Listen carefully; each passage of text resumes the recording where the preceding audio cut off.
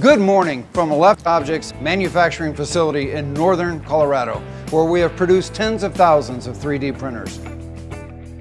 I'm in the cluster area of the manufacturing facility where we utilize 155 printers running 24/7 to produce up to 60% of the TAS subassemblies and up to 50% of the Mini 2 subassemblies.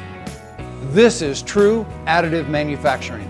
Aleph Objects believes in its printer capability for industrial applications where part quality in a range of materials really matter. Thank you.